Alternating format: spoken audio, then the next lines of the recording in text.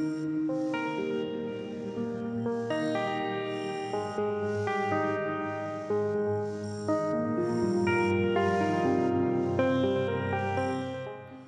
everyone, I am Dr. Anitha from Dr. KAMAKSHI Memorial Hospital. I am a clinical microbiologist and infection control officer. As we are going through these tough times due to COVID-19 pandemic, it's everyone's responsibility to follow certain precautions to limit the spread of infection and prevent the transmission of infection. So today I am here to answer the questions related to COVID-19 vaccination.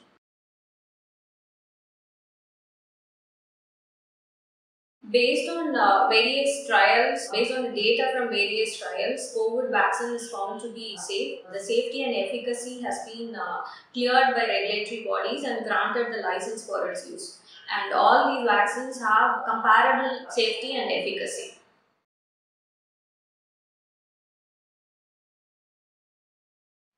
So two vaccines which are used in India are Covishield and Covaxin. Covishield is a recombinant vector vaccine, that is chimpanzee adenovirus vector encoding the spike protein of SARS-CoV-2. It is genetically modified vaccine and it's manufactured by Serum Institute India. Whereas Covaxin is an inactivated whole virus vaccine. It is manufactured by Bharat Biotech. When these vaccines are introduced in the body, it prompts the immune system to produce the protective level of antibodies against SARS-CoV-2 antigen.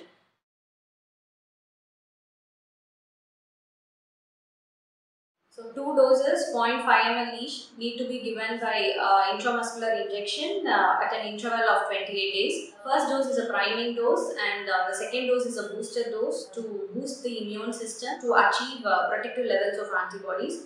And it must be ensured that the entire course of vaccination is completed by only one type of vaccine, that is either Covaxin or Covishield. And as of now, the interchangeability of vaccines are not advisable.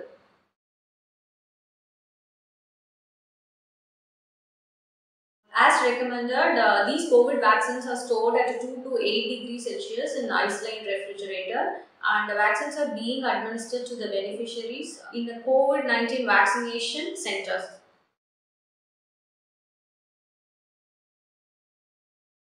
So, common side effects due to COVID-19 vaccination includes fever, headache, chills, and injection site tenderness, injection site pain or swelling.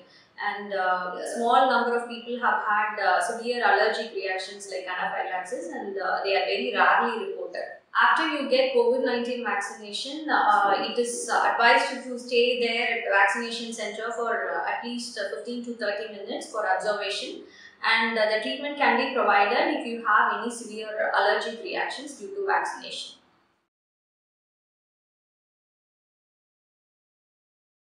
So, as per recommendations in accordance with the Ministry of Health and Family Welfare, the initial phase of COVID-19 vaccination has been launched for the priority group healthcare workers and frontline workers since they are at high risk to contract the infection and transmit the infection. Subsequently, the next phase of vaccination has been launched for the age group more than 60 and 45 to 59 years with comorbid conditions. So, persons with comorbid conditions like diabetes, hypertension, cancer are considered high-risk patients and they need to be vaccinated.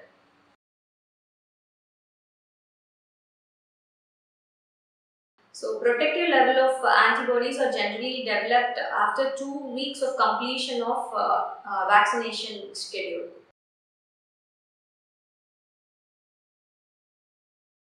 Yes, irrespective of past history of COVID-19 infection, it is advisable to receive the entire course of COVID-19 vaccination schedule.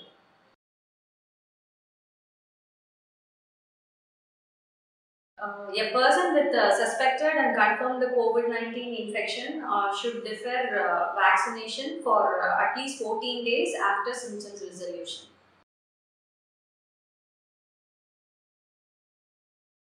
So, as of now, it is not advisable to receive COVID-19 vaccine in case if you are pregnant or a lactating mother or planning for pregnancy.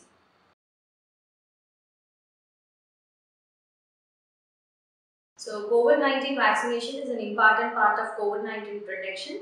But still it's very essential to follow COVID appropriate behaviors like hand washing and following physical distancing and wearing a mask for our personal safety and to prevent the transmission of a COVID-19 infection in the community. Thank you.